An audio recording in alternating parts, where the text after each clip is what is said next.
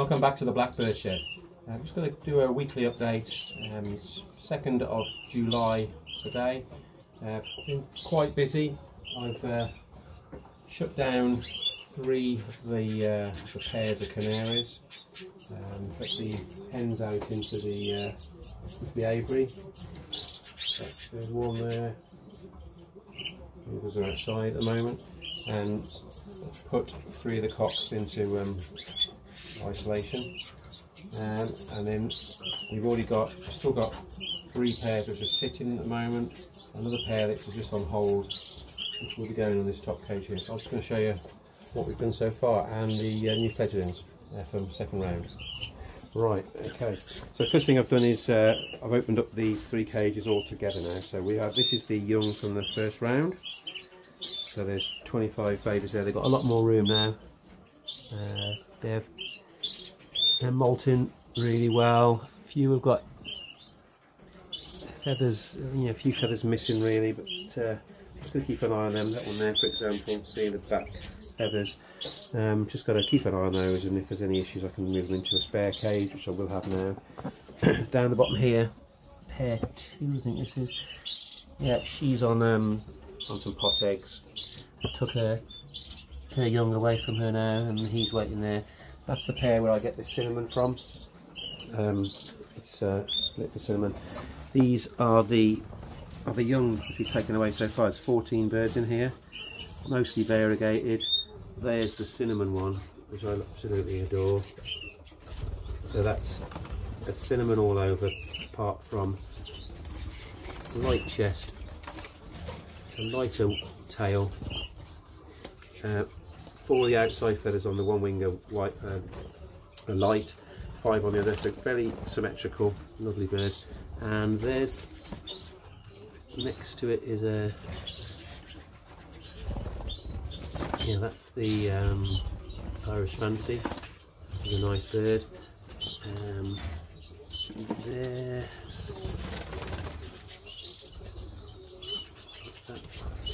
that one there is its sibling, which is a brown bird, which has no yellow. It's just got a white shin. So I'm looking forward to that one. There you go, just saw there, and a little bit of white belly. Yeah, I'm looking forward to see what that turns out like when it molts out. Up here, these 2 young. They're just a week behind the others, maybe 5 days. So I've left them with their parents at the moment. He's separated from them because he has pecked at the one bird a little bit, just above the beak. There's just a little feathers missing. So I'm assuming that's him. Here you go, look, you can just see it's above the beak, a few feathers missing. So I've separated him from them. He was a good parent last round. This is only a 2nd round.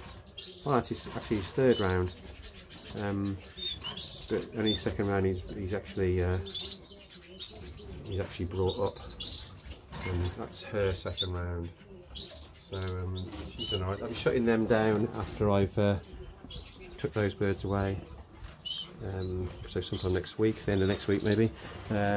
She's got 5 eggs in here, of which I've just checked 4 are definitely okay. The other one looks like the egg is half dark and half light, so that could well be a dead in shell. It's usually red factor, frost, agate, whatever. Last pair they had were both variegated, yellow and green, and but the 4 out of the first 5 that she had were these dark birds. There might be one there, which I'm hoping they'll colour out just like her. Down here we have, she's on 3 eggs. They're only recently been down though, so I haven't checked those yet to see if they're any of those fertile. And I'm still hoping to get from her a cinnamon. She is the cinnamon one from last year. Over here we've got the 3 cocks, which are not very happy that they're in these isolation chambers. That's Dizzy there, and then these 2 here are both dimorphic. Here now we've got the Irish Fancies, which are on 3 eggs, and they're all fertile as far as I know. They'll be due on the 5th, so in 3 days time. The other ones where we've got 4 eggs, definitely okay, they're due on the 5th. This pair is the one that we're going to be shutting down. They've still got the two fledglings there ready to come out. I'll be shutting that one down, so we'll just have the 4 pairs then. This one, this pair here, which is the ones which can produce the cinnamon, the one here which we've got, which has only just started sitting, which is due on around about the 12th, and the Irish Fancies. So Irish Fancies and 3 coloured pairs, variegated, and yeah, everything else is going really well. The Gouldien finches,